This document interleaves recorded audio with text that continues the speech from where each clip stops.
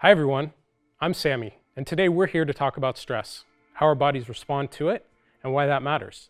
So what is stress exactly? Well, scientifically speaking, stress is the relationship between your body and a situation that you appraise as unmanageable or threatening. Whether you have a stress response, like a racing heart or sweaty palms, depends on your appraisal of the situation or stressor. In other words, we're not all stressed by the same things. Both your genes and life experiences impact how you perceive stressful events. As individuals, we're not even stressed by the same things day to day. Some days we have a short fuse and little things can cause stress. Other days we're resilient and calm in the eye of the storm. While exercise is itself a stressor in the short term, moderate exercise and good sleep boost our stress resilience so that we don't appraise minor situations as stressful. On the other hand, too much exercise can lead to fatigue and stress, so finding your balance is key. Stressors can be positive, like a motivating work deadline, or they can be negative, like an unreasonable work deadline or balancing remote work while homeschooling your kids, which I'm sure a few of you can relate to. Whether we're aware of it or not, each time we're faced with a stressor, our bodies undergo physical and mental changes in an attempt to maintain our balance. When you appraise a situation as a stressor, your sympathetic nervous system releases stress hormones, like adrenaline and cortisol, to prepare you for a fight or flight response. This process can cause all sorts of changes in your body, some of which can be measured with wearables via metrics like heart rate variability, or HRV, and electrodermal activity, or EDA, which is measured with a new sensor on Fitbit Sense. These metrics can help us identify when you might be stressed and not even realize it, and let us take action to manage that stress, preventing negative health impacts down the line.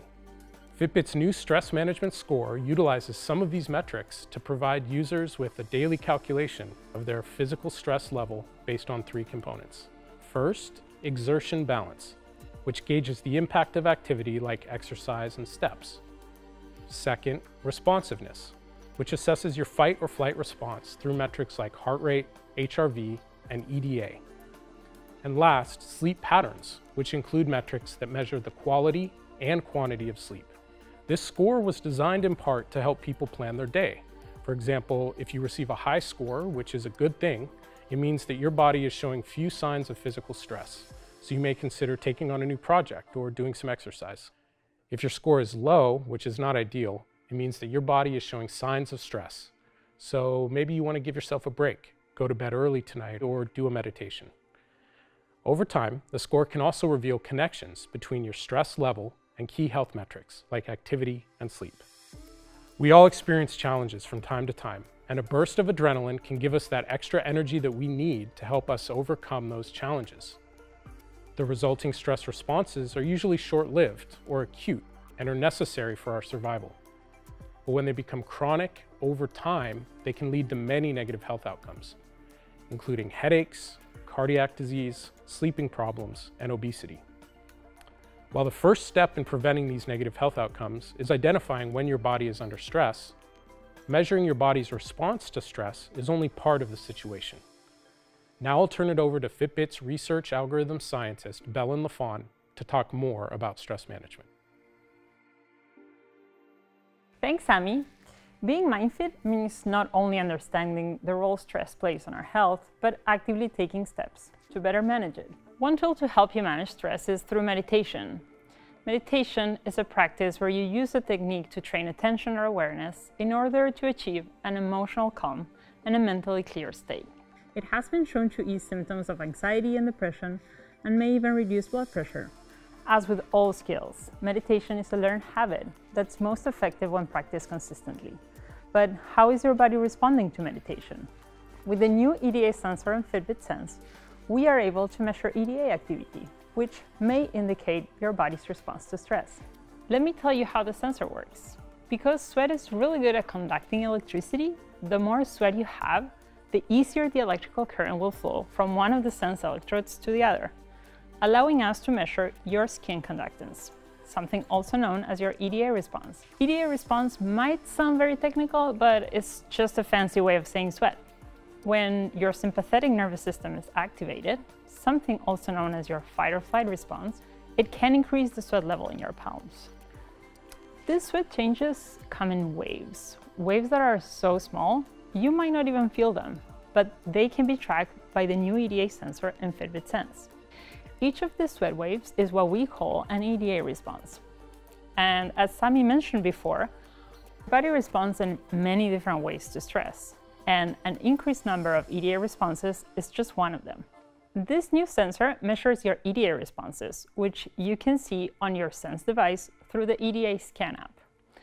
The app also takes you through a series of meditations, either short and guided sessions directly on the device, or longer guided meditations up to 60 minutes through the Fitbit app. You should expect fewer EDA responses as you get calmer when you meditate. To start an EDA scan session, you simply place your palm on the face of the watch, breathe, and keep still. I'm going to do a quick meditation so you can see how it works.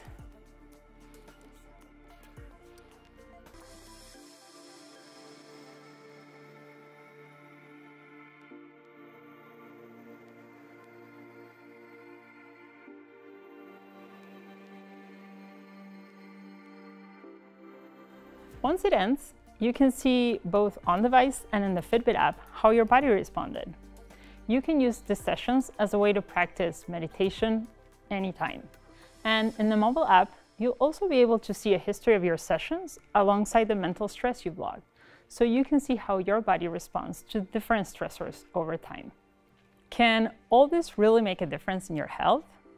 Dr. Helen Wang, Assistant Professor of Psychiatry and Behavioral Sciences at the University of California, San Francisco, is here to take us through the benefits of meditation on your physical and emotional health. I'm Dr. Helen Wang, and I'm trained as a clinical psychologist and a neuroscientist, and I study meditation from a neuroscientific point of view. And I've also practiced meditation myself for about 15 years and have also taught clients in psychotherapy as well as students. My role at UCSF is an assistant professor in psychiatry, and I'm researching meditation from a neuroscientific perspective where we're actually using machine learning or artificial intelligence to read the brain signals of people when they're meditating. So we're really trying to open up the black box of meditation and learn to read the mind of people meditating. Meditation is exercises for your mind. So if you can think about it as like exercising for your body, what do you need? You need a consistent practice. So what we find is that these mental capacities can be cultivated and strengthened just like physical ones can. So some of the most common findings with meditation practice are that it helps to reduce stress, symptoms of anxiety and depression, and can also help with sleep issues and insomnia. So there are both emotional and physical benefits to meditation, and what people don't fully realize is that our emotions are embedded in our bodies. So our stress response is deeply tied to what's going on in our bodies. Stress activates our immune system, and if it's chronic stress, that can cause problems with the immune system. So people have found benefits in terms of recovering from cancer, and also at the rate of how much you get a cold or how quickly you recover from a cold. For your own personal meditation practice, I first suggest finding something you really enjoy meditating with, something that does seem to make you feel more calm. And then I also suggest practicing with something that is less fun to practice with, and this is to build resilience. So one of the really transformative parts of meditation is that if you practice with something that's difficult, maybe a painful sensation in your body or your mind, a painful memory, and you learn a more non-judgmental, kind way to approach it, that will help us learn new ways of approaching really difficult things in our lives. Imagine if we could all be more open and non-judgmental in the most difficult times in our lives, how that can help us navigate in a more graceful way. Fitbit has some introductory exercises for self-compassion and also loving kindness towards yourself and others. And sometimes we want to push ourselves so hard that we use a judgmental tone of voice, right? Self-compassion, loving kindness can help counteract that, where you shift the tone in which you're talking to yourself and relating to yourself And by being gentle and firm at the same time, you can still work towards your goals in a more sustainable way. I encourage people to try all of them and see what resonates with you. See what gets you engaged and excited, and where you feel a more vital sense in your body. You can kind of sense that, right? Try different things out, see what works for you, and also to translate it into your daily life. So I really love taking care of plants, and I really love drinking coffee. So I bring a mindful attention to those activities. I kind of slow myself down, really take in all the sensory components, and it brings a lot of joy into my life. Oftentimes people feel like they don't have time to meditate, and I really understand that because we're all very busy. So even 5 minutes a day, building something consistent into your life can be beneficial. People also commonly think that they can't meditate when their minds start to wander. And so that is a false impression.